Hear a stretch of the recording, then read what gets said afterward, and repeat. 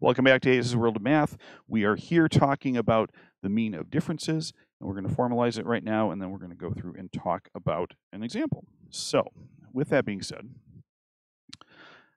the distribution of differences here basically falls like this. You're going to have a dot plot, you've got 0. Everything to the left is going to be a negative difference, everything to the right is going to be a positive difference, and no difference is 0. Though I forgot to do that on my sheet from the first part, so my apologies. So again, here, no difference. Okay, so here is negative. Here is positive.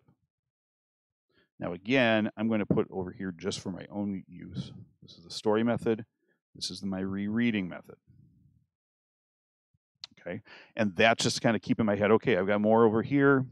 I'm going to expect to see evidence towards that end. As a reminder of the statistics, I have X bar difference and then standard deviation of the difference. And again, calculating these things are going to be exactly like you would do for like a regular one sample. You can stick them into Applet, you can stick them in your calculator and one variable tests or one variable calculations, things like that. Number 2, again, confidence interval for paired data. Nothing really surprising here. The name, one sample t interval for the difference of means. Specific formula, same as the original one, except that I've got differences here to make it very clear that you know that you're talking about doing differences. I usually get a question here, sometimes we'll say, well, what happens if I forget to do that and I just run it as a one sample t interval? And for the most part, I believe, and if you happen to be a grader, feel free to correct me if I'm wrong, I believe that you should get at least 3 out of the 4 points, if not all 4. Because again, you're going through the same thing. As long as you do all the interpretations and stuff correctly, that's fine.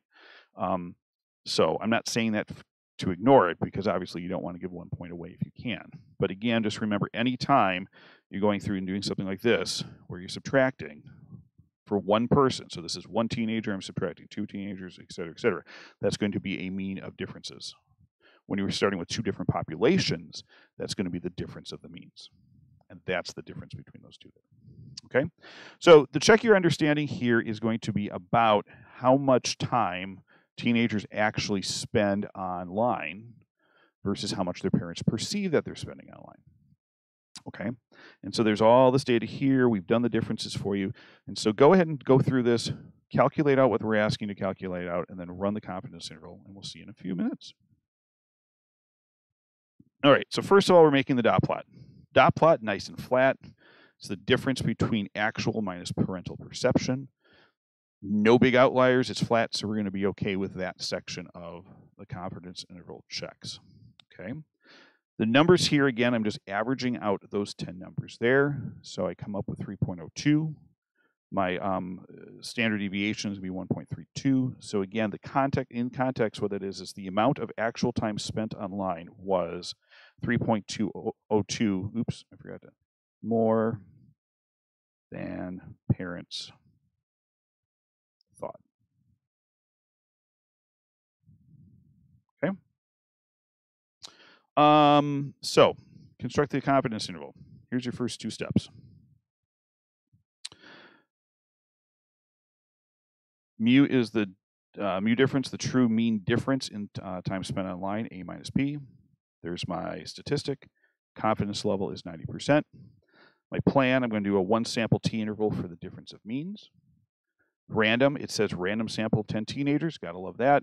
10%. 10 is definitely less than 1/10 of all teenagers. And then for normal, we have since we don't have large counts and we don't have a number bigger than 30, we don't have a number bigger than 30, and it doesn't say that the population is normal, then we have to go to how does the pattern look? In the pattern, there's no strong outliers, as I said, so we're good to go there.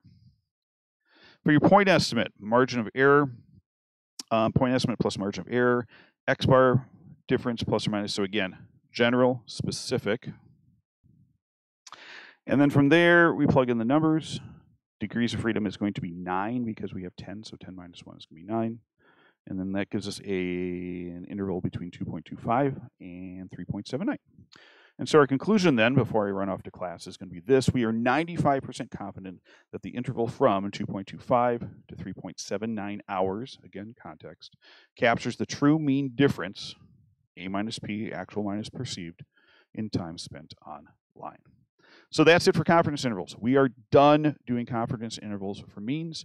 We're going to probably wrap things up. You guys might have a test on this coming up, and then we're going to start doing significance tests. So we'll talk to you soon.